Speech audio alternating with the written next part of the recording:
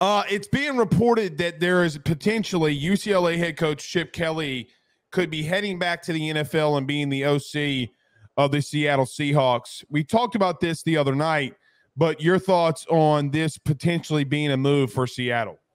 Yeah, my main takeaway from this is that this is all actually there's real smoke to this.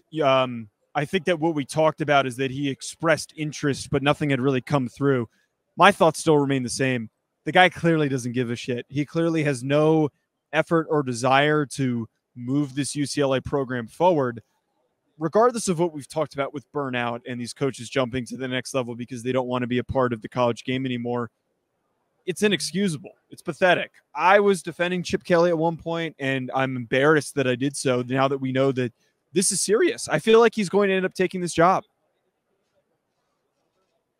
Why are you raising your hand? Because didn't I tell you that they should fire him? I think you said the same exact thing on Monday when we were or was it Sunday? I did. Joe, he's made it clear that he does not want to be there. Like over and over and over again. And I'm just going to tell you, this has been a little bit of Chip Kelly's MO to some extent. Couldn't win the national title at Oregon, so he leaves. Okay. Can't get things done, okay, at UCLA and leaves. He's a runner. And there's nothing wrong with that. Well, not really. It's a song reference. I know that. But I mean, it just every time it feels like he hits real adversity, he doesn't want to bite down on the mouthpiece and get after it. I mean, that's just how I feel. He can blame the state of college football all he wants to. But the day that he signed Dante Moore showed me that there are people around UCLA and boosters that will pay. He bit his own self in the foot here. Okay, he shot himself in his own foot. You can't tell me, Joe, that they won't do things for him when you're going and getting one of the top quarterbacks in the country, and then I hear from everybody around me that a quarterback out of high school is worth $1 million. So I'm like, okay. Well, so here's one other thing that kind of confuses me, though, in the whole, the lapse of all this that's going on. Why couldn't they afford to counter the offer made by USC? If they had all this money to go and keep or to go and get Dante Moore, they weren't going to be able to keep him because that was all just him not vibing with being there and whatnot, not vibing with the system. But why couldn't they have kept Lynn? It's just so confusing with the consistency of the entire situation and why I have no patience for it. Coaches know, okay, and coaches talk, and I would assume that Lynn has an agent and potentially his agent telling him, hey, look, Chip's wanting to go back into the NFL, man. Like, he wants to go. You need to get the hell up out of Dodge. Coaches talk all the time, and that could easily be a reason. And I do think that things, believe it or not, are a little bit more sustainable. Okay. Are you ordering some Popeye's chicken here? It's like I'm with at the hack convention with the amount of people who are walking behind me trying to have a conversation with me while I'm doing a live show. My camera disconnecting. I love it. It's all great.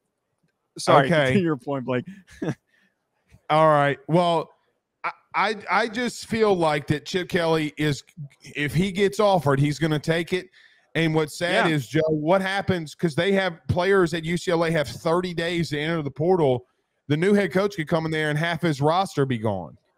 Well, there's not really much left, in all seriousness. There's really not a lot left with this current roster for them to get plucked and pulled from. It feels like most of the top guys are moving on to the NFL right now. But to your point, whoever steps in and takes this job, it is going to be a bare bones roster. It's going to be terrible.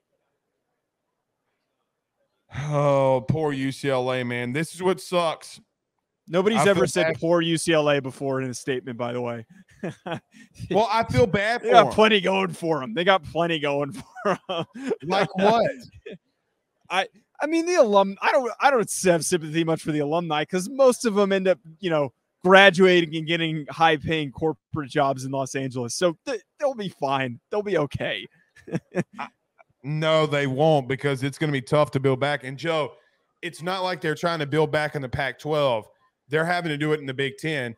And I think that could be another reason why Chip Kelly doesn't want to do this, because he looks at all this and says, hey, man, I got to go to the Big Ten, and could potentially be harmful to my legacy and to what I've built. And so I might as well dip now. So we'll see on Chip.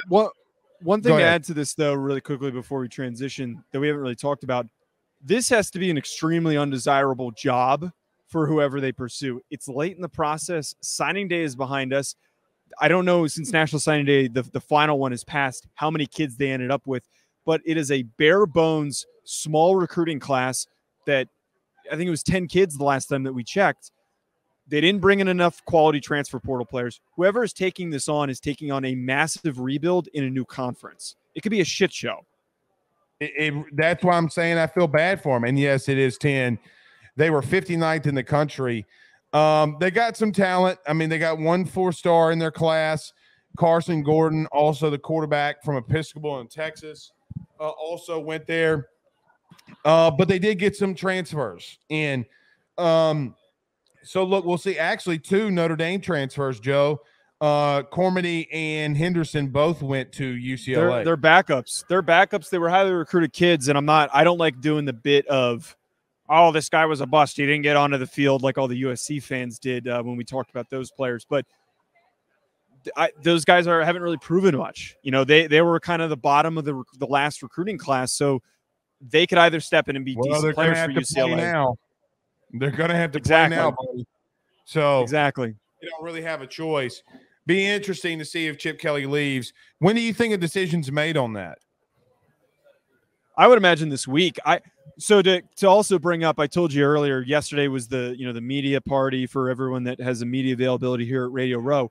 And actually, you'd be surprised how many people were talking about this. There were a lot of people that were discussing this, and Ben Solak was the one who put it out. I don't know if he was at the media party, but it felt like the second that he tweeted it, a lot of people were discussing it. So it seems like one of those things that is, I would bet by next Tuesday it could come through.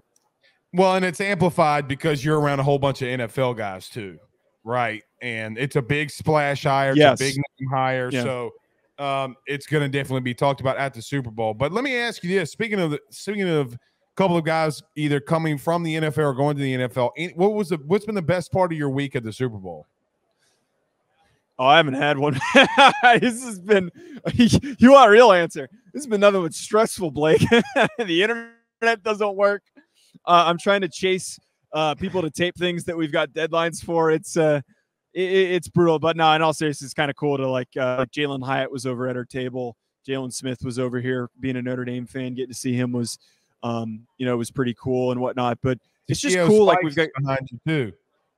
Believe host. Cam Newton's whole setup was right over by us, and we could hear him and Shannon Sharp doing a whole, their whole interview.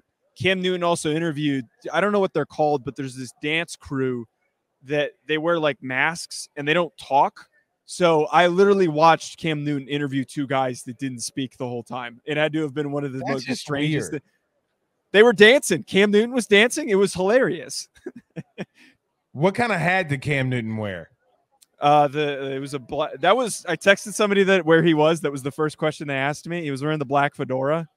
With like it was a nice hat that he was wearing. A couple guys on his crew had fedoras on too. Well, you're not cool unless you have a fedora, I guess. I might need to get one for tomorrow. You do.